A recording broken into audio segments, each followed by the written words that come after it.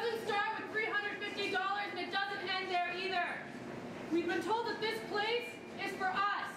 We've been told that this university governance is shared. We've been told any person, any study. For lack of a better word, that is all bullshit. Yeah!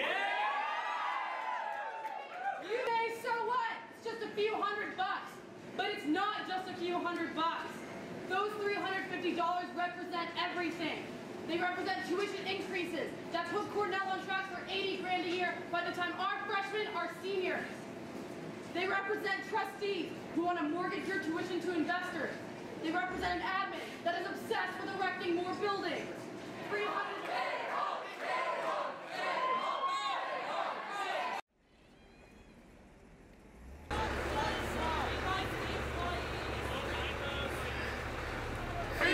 Fight the what? Fight the fees!